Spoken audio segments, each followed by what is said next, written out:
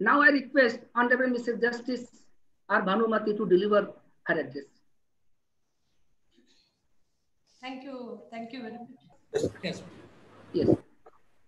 Yes.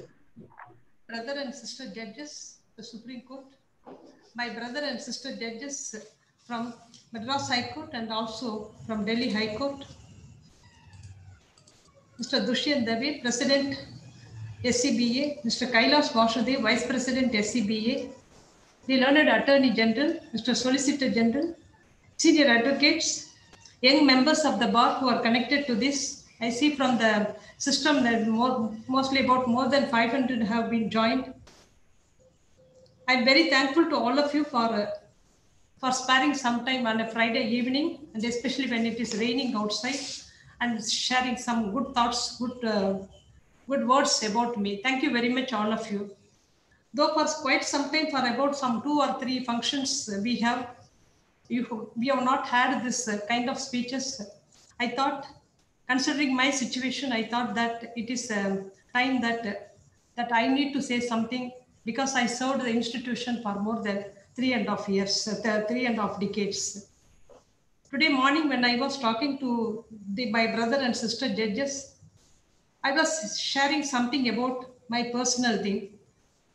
That is, I was born in a very small remote village in a backward district in the district Krishnagiri, which was the erstwhile district in Salem in the state of Tamil Nadu.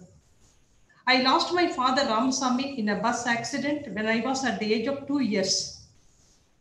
In those days, we had to file only a suit for claiming compensation. My mother also filed a compensation claim, a suit.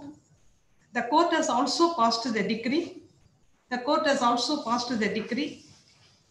But we could not get the compensation amount due to the complicated procedures and the lack of proper assistance, legal assistance to my mother.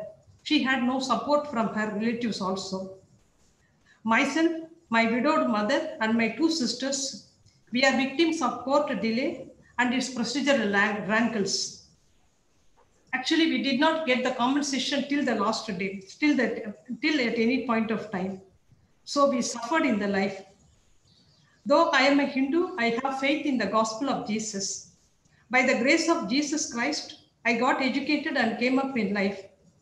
I entered into Tamil Nadu Higher Judicial Service at the age of 33.5 years in the year 1988, and served the institution for over 3 decades.